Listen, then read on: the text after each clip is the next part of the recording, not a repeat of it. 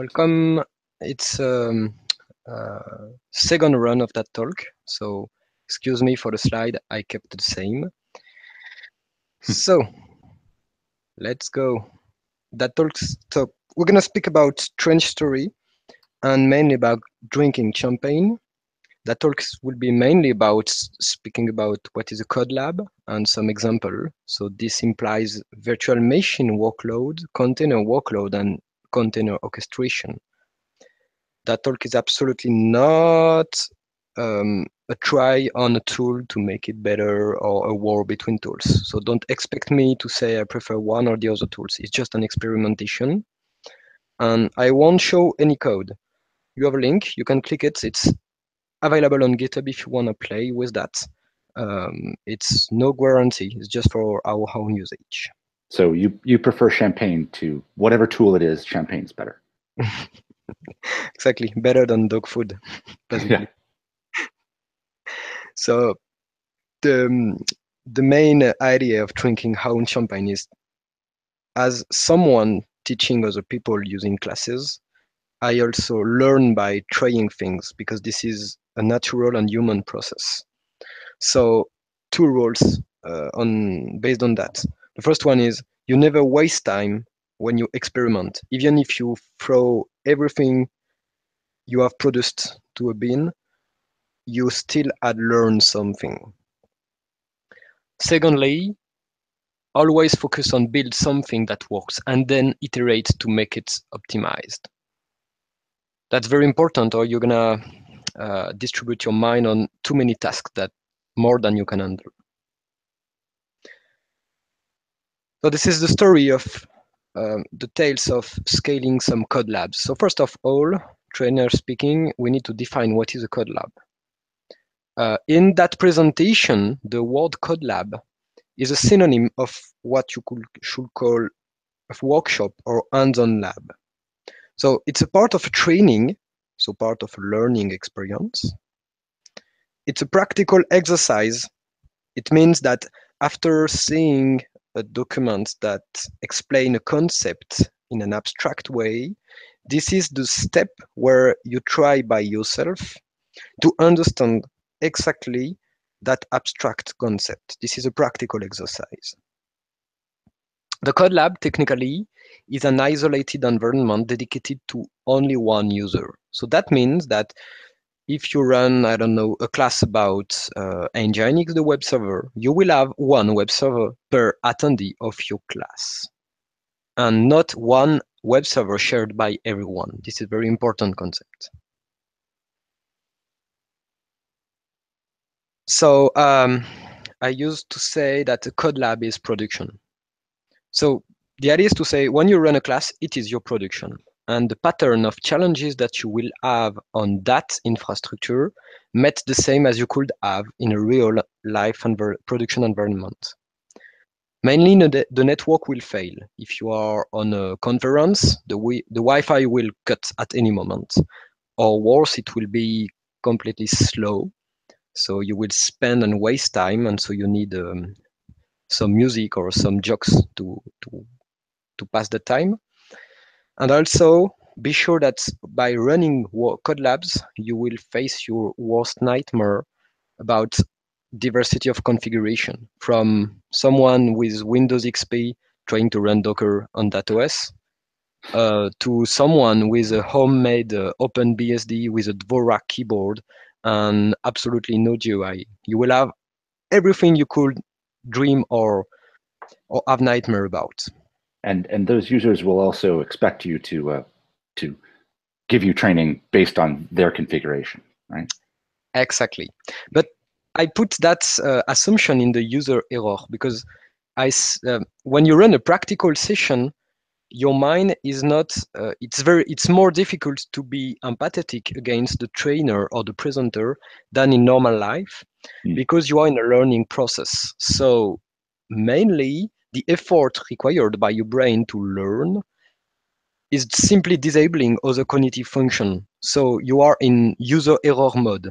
So even if you are Linus Torvald himself, when you are learning, you are going back to school and you lost all your reflexes. But this is totally normal. This is the learning process. This is how the brain is wired and how it works.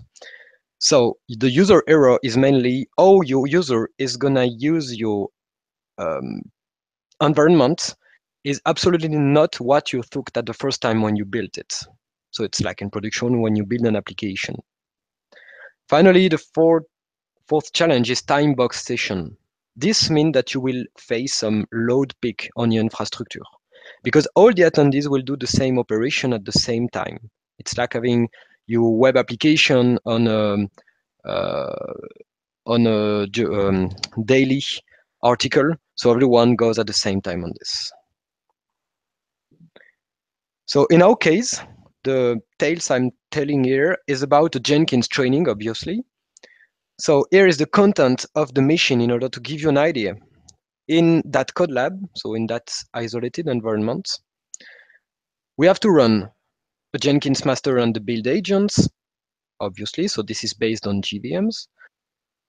We store the code locally, so using Git, which is a Git server written in Go, because you have people that don't want to create a GitHub account. You have people that just don't understand it or might not have access or might not have the right or whatever reason. So everything local. We have a web command line because I want everyone to have the same experience. And if we start to ask people to just run a single bash command line, you already failed because you won't have the same thing between Cygwin and Git bash and macOS old bash version and different Linux distribution. So we provide a command line on the web because the web is one of the best platform ever. So to provide the same user experience, we have a web command line. Same for the web ID. Don't want to start a war, but whatever solution we have, half of the people won't know your solution. If you choose Eclipse, you will have NetBeans user or whatever. So we provide the tools also inside the web browser. We have to store our artifacts and our Docker images because we do Docker on that training. So when we started that training from scratch, the first three challenges were, first, we need to define this service list. So to define that and to put it in code, we wanted to use Docker Compose because with a single YAML file, you can have a very clear view on which service is defined. You don't have to search across a lot of different files or locations.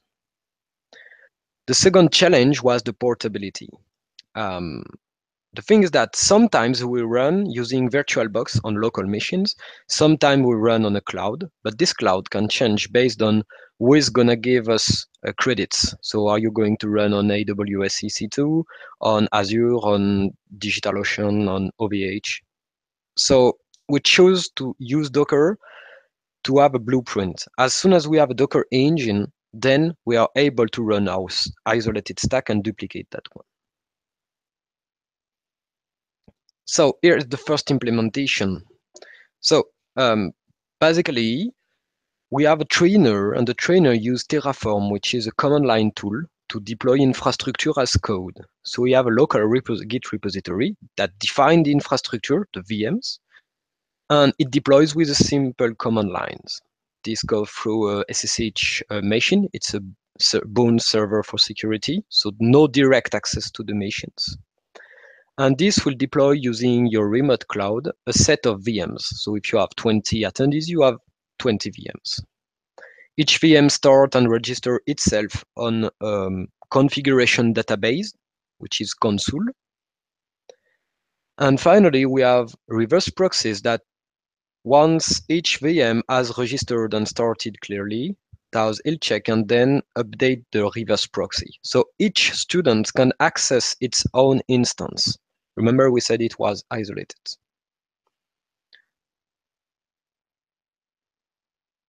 After running a bunch of those kind of trainings, especially in context of classes, 4 takeaways. The first one, it works. Whatever criticizing we can do on that architecture, it works. So this is the first step and very good step. Second thing, it was quite easy to begin with and to operate for a few people that are technical enough. But at least it was a start, and this was the goal we wanted to meet at that moment. So that means that, like, does the presenter have to be technical, or did you do a bunch of sort of work in there to make it easy for them? You know how this should be. Basically, the presenter have to be technical enough because Okay, it will face some bugs or non-wanted behavior at runtime, so running the training. sure. And the trainer was responsible to deploy its own machines generally. Right. Okay. We can automate that process. This is one of the improvement that we could have, right? Hmm. So the first problem we hit was the cost.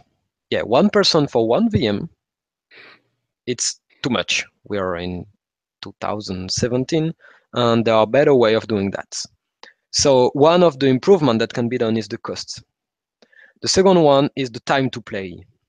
Building a new machine takes an order of magnitude of minutes. So when you are developing your training and prepare your lab, let's say you want to upgrade a plugin on your Jenkins embedded instance or pre-install a package to let the user play with, between the moment where you have the idea and say, okay, I need to change that text file to change the configuration, until the moment you have a VM which is in your remote cloud and ready to play, you have to wait minutes or worse. So this was one of the main challenges. Because VMs take time to spin up. Yeah. Exactly. I will say no, because the configuration and the infrastructure we use takes time. Ah, okay. Because VM can be quick. Okay, fair, Depends fair. on how you use them. But yeah, let's say VM for sake of simplicity. So that pattern of challenge is well known since some years now. So that's why this helped us to draw the road to a native orchestration. So we want to put more people per virtual machine because the cost unit on a lot of clouds is changing and it's not always true. But basically in our case, the cost, the basic unit cost is the virtual machine. So we want to put more people per virtual machine to optimize the costs. The second thing is that when you start to use native orchestration, so we mean native container native orchestration, so using something like Mesos, Rancher, Docker Swarm, Docker Swarm Mode, Kubernetes, or whatever orchestrator we can have, Nomad. Um, all those share the same property, which is they start container very efficiently. They orchestrate correctly what you want to do, your workload on the cluster. So I don't know if you had the opportunity to test, but I recommend you, if you want to play quickly with Docker or learn Docker, to use Play with Docker. This come from the community, and this is a free online Docker as a service. You go to a page, you check that you are not a bot, and you click on New Instance, and in 1 or 2 seconds you have an instance. So I would say 2 seconds per instance. You start 5 instances, then you type the command, and you have a Docker Swarm cluster free for the 4 next hours. We talk about seconds to start instances. So this is that speed, that smell of speed is very interesting, especially for our use cases. And so the time to play is also um, addressable by untying infrastructure from services. We don't want the trainer to manage infrastructure. So here is how we tried 1 or 2 classes. So this is our current states, moving to native orchestration. First thing is the infrastructure administrator. So the person responsible for starting VM, generally the person who pays. So we still deploy with Terraform for a lot of reasons that I don't want to explain now. If you want to discuss that question after. And that person is only responsible to start a cluster, an orchestration cluster. In our case, it's a Swarm mod, so the latest version of Swarm embedded on each Docker engine installation. So you have two kinds of machines. You have the managers that are the brain of the cluster, and the workers that handle the container load. So you only have to do this. You could do this with Kubernetes or Mesos. We just choose Swarm almost randomly. The second thing is that you have the trainer, and your trainer is here to provide services. So the trainer have access to the Docker Swarm primitives and can schedule services and classes. Based on that, the trainer only need an SSH access to the bastion and don't need any key or any credit card to access any clouds anywhere. Then benefits. Your user can directly access your support services running on the brain of the cluster, and you don't have to care. So for the end user, nothing changes, which is good because it's the goal. One of the positive side effects we had while trying this native orchestration is that there is so much things on the Docker ecosystem that a lot of things that we were doing ourselves, we don't have to anymore. We just have to delete the worst, all those code or configuration. We don't have to maintain this. And this is some kind of IT maturity. The less code you have to maintain, the better it will be for you. So by trying that native orchestration pattern for the infrastructure, in the case of a Jenkins training, we still had three problems, but I would say nice problem to have, or rich problem, or first world problems. We had the scaling pattern, the monitoring and metrics of the infrastructure, and the resource management. So I just want to check on those. So first, the scaling pattern. When we talk about scaling horizontally a service, you have, let's say, reverse proxy and a middleware and the database on a basic and stereotyped application. You just want to have n times the same application. But in our case, what we want is n times the same stack. So I just want to duplicate my stack. So the normal primitives used for scaling in Docker were absolutely not useful because we don't want to scale the Jenkins or the web ID or the DevBox service. We don't want to scale horizontally one of the services. We just want to duplicate. So this was a bit of challenge in the sense that we had to script that. So I recently started to learn Kubernetes, and Kubernetes have the concept of pods that will help to implement that. So this might be a third iteration in the future. Okay. FYI, Damien, we've got 5 minutes left. No problem. I got 3 slides left. Perfect. Second challenge is monitoring metrics. So in fact, it's a false challenge. I should have done that as step 1. I did not add any way of measuring and iterating. My feedback loop was not closed at the first iteration. So it's not a challenge caused by the first improvement going to native orchestration.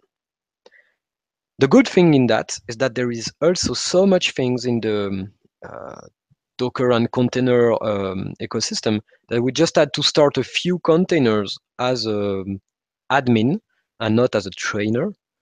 And we had a lot of metrics. So starting Elasticsearch to store data, Grafana to see the metrics, and we were okay. Why did we need monitoring metrics? Because when the one VM does not work or one stack, you just have to restart it, yeah? Especially if it's a matter of seconds. It's because of the resource management.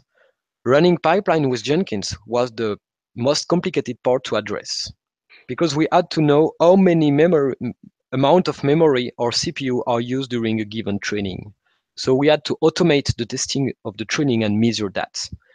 Because even if you give some XMX to Jenkins, the pipeline is executed as Groovy and might use more memory than you can exactly have. So you need to know what happens, or if Jenkins asks to use too much memory, then your system will just kill the container.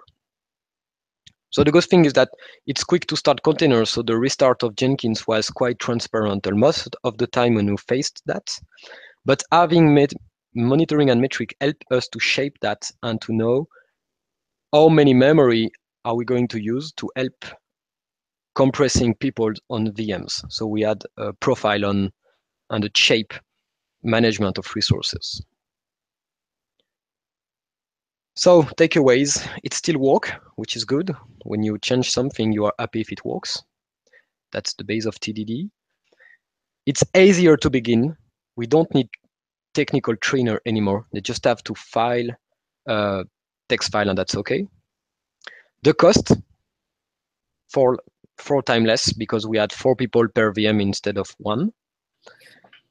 The big improvement is the time to play, order of magnitude of seconds to start one environment for 1 instead of 10 minutes. And code maturity, less tool to maintain. That's all. Excellent. So yeah, you and I've been working with Damien here, actually writing some of the helping to write some new training, and I have to say it's really a pleasure to work in from the writing and the use side, both sides. It's easy to create the training, and then also the being able to just spin up another code lab whenever you need it is fantastic to be able to test those things out, and then also to be able to see it work. We use this at Jenkins World actually to do some a number of things, and it worked like flawlessly. So, thank you very much. Thank you.